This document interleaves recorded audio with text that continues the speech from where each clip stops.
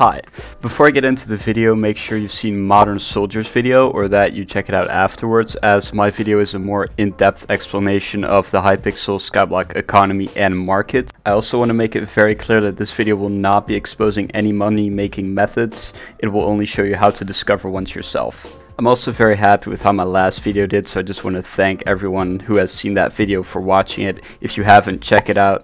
It's my first real Skyblock video. That's all I had to say. Let's get into the video. So the market is based on two variables, supply and demand. Now, supply means the amount of items that there are. So let's say seeds, for example, is an item of which there's a lot on the market, but no one wants it. There's no demand, but a lot of supply. Therefore, it's cheap. But if we look at potatoes, on the other hand, a lot of people want potatoes to make hot potato books. Therefore, there's a high demand. Therefore, potatoes are more valuable than seeds.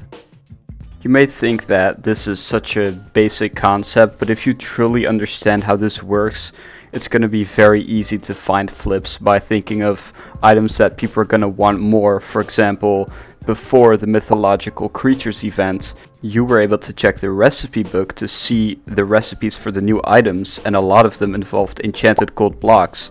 Knowing this, you could know that the demand for enchanted golden blocks was going to just go through the roof. And they did, and a lot of players made an absolute ton of money off the update, including me. The point is, try to keep an eye on items that might become very useful, thus will have a higher demand, because you might be able to make a lot of money. So items that are hard to get are expensive, right? Well, refined minerals are no longer able to be obtained and have pretty much tripled in price ever since the event ended, so I missed out on a lot of money there. Let's talk about flipping and why it works. Flipping works efficiently because of how the Skyblock community has been built, where some players are lazier than others. Usually, rich players don't want to spend time on making items, therefore are more willing to just buy the item ready-made, as it saves them time and they won't care about paying a bit more just for the convenience. You as a player can take advantage of this and do the hard part for them by sniping cheaper auctions and selling them higher on bin, or by crafting more complex items into the final version for some nice profit in the end. At this point, people are paying extra for a service, and you can provide that for them in exchange for coins. With this information, you should be able to keep your tabs on the market at all times and search for your own flips that work for you. What items do people want? What items are people too lazy to get themselves?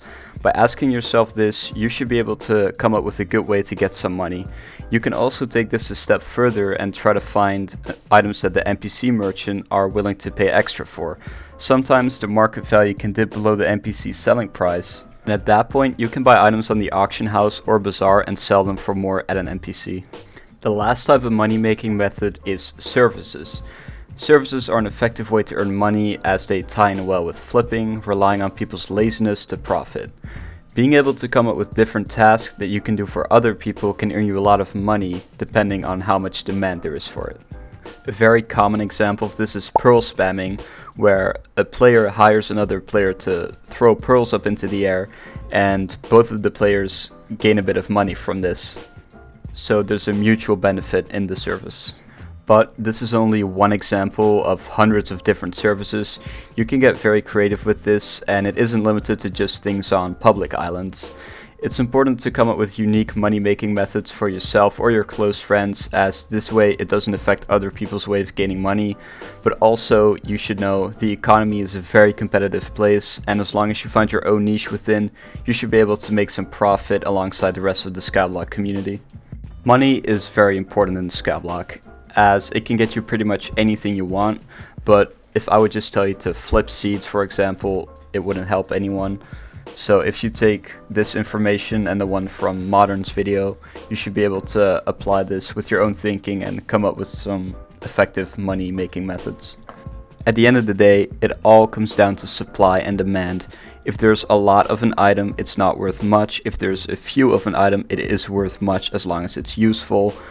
And that is demand. Good items have high demand, bad items have low demand and usually high supply. So get out there, find money making methods. If there's an update announced, look into what items are going to be worth much. Just use your brain and try to make some fat bank. Anyway, I hope this video helps you understand the market better, why things work the way they do. I also hope it helps you understand Modern Soldiers video better. That's all there is to say. I mean, please leave a like, subscribe, leave a comment if you liked the video, what you would like to see next, and take care.